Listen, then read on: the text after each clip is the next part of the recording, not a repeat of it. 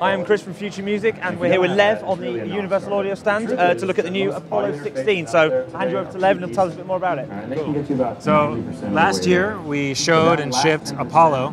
Apollo was the interface that had basically everything built in. It had great sounding quality, conversion, UAD processing on board, and Thunderbolt. At Messe we're showing off Apollo 16, which is the newest addition to the family. Same sound quality and general, vibe as Apollo, but we stripped it, everything away, and it's just 16 analog inputs and outputs, no mic preamps, no headphone outs.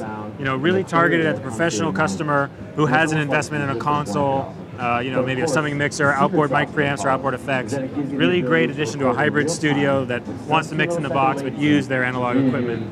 Of course, real-time UAD processing on board, a quad processor. And of course, it's a Thunderbolt ready device, FireWire 800 also built in. And again, you'll be able to use this on Mac, PC, and it's all 64-bit.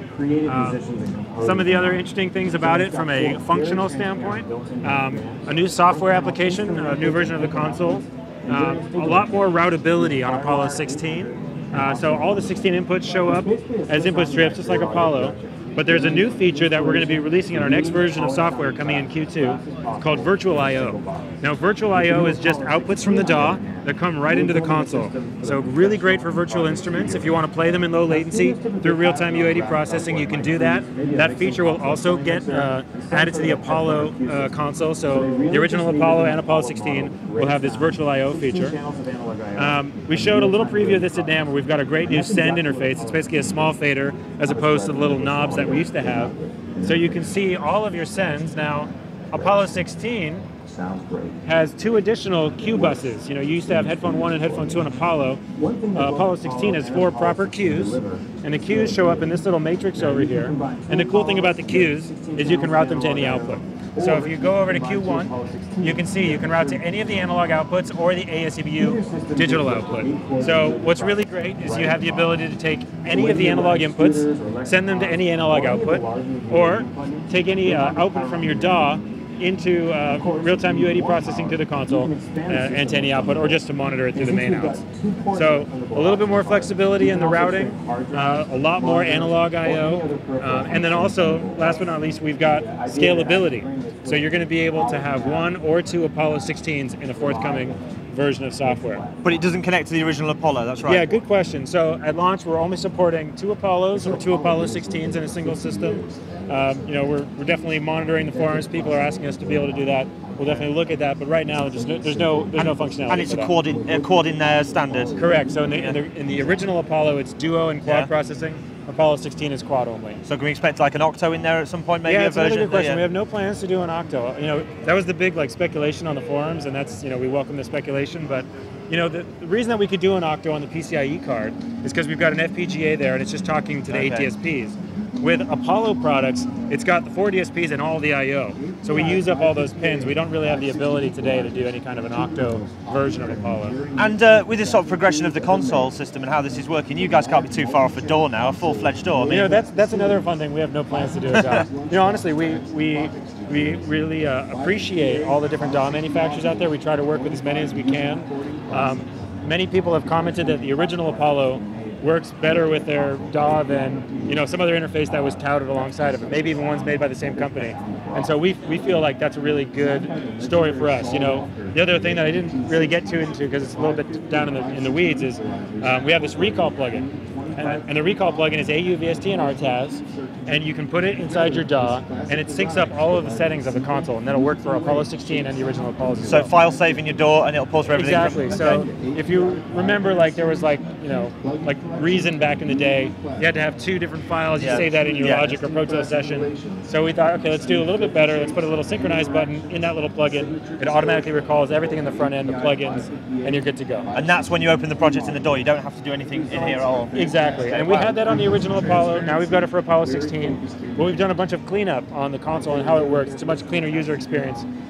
We have our little file menu here where if you synchronize a session, meaning you open up a a Pro Tools session, say with that with the recall plugin, it'll tell you like sync session, so you know it's a little bit cleaner than the old implementation. So everything about the console got overhauled for both products: new UI, better metering, the new Sens interface, and obviously Apollo 16 is all new. So take us through the front panel. Very simple on this device in comparison. Indeed. So starting on the left-hand side, we've got the meter switch. Now the meter switch will actually toggle all 16 of these meters between the analog inputs and the outputs. So a really nice feature.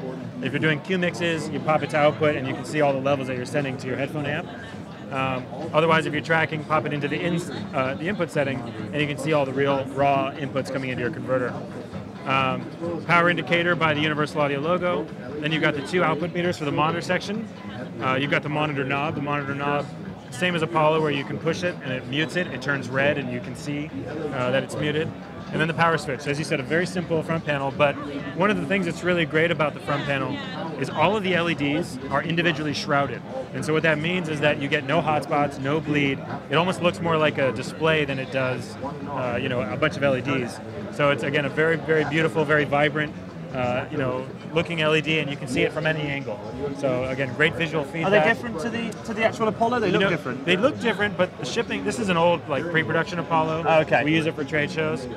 All the Apollos ship with these newer LED schemes that we've come up with. So taking a look at the back panel, we'll start from right to left. We've got the 16 channels of analog I/O via DB25 connectors. All inputs are plus 4 and minus 10 switchable. 24-bit, 192 kilohertz converters, great sounding conversion. Monitor outputs on XLR, connect these directly to your monitor speakers with an XLR cable. ASEBU in and out. This is a 192K single wire ASEBU. Connect to any of your digital devices.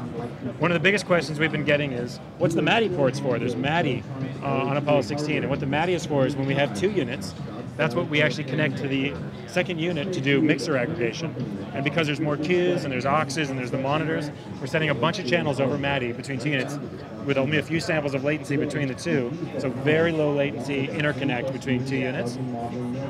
Word clock I/O as standard, Firewire 800, 2 ports of that as standard. Same Thunderbolt option bay as what we found on Apollo, so you can just slide in the card and it opens up PCIe performance for the plugins in your DAW. And then last is the power input, so external power supply ships with the box, and then there's an IEC cable for every region of the world that you need. So just to clarify, you can't use the UAD effects in your DAW unless you've got Thunderbolt. No, they work on Firewire or Thunderbolt. Okay. It's my confusion now. No, that's what I thought. Yeah, they totally work that way. Great question. Definitely the Firewire versus Thunderbolt. Thunderbolt has more bandwidth. It has lower latency for plugins in your DAW. That's like the big benefit of going Thunderbolt. Not to mention that you can plug in any other Thunderbolt device when you've got the option card because it has 2 ports. So yeah, definitely. It makes it a little bit more powerful and feel better when you hit play. Do you need that Thunderbolt card to chain them, or is that on the MADI? Great question. No, it's either way. You can multi-unit either through Thunderbolt or Firewire. Okay. And yeah, the MADI is for both modes. Retail price, and when is it available? It'll be available in Q2, coming very soon. And the price is $29.95 US and very similar in euros. Okay, excellent.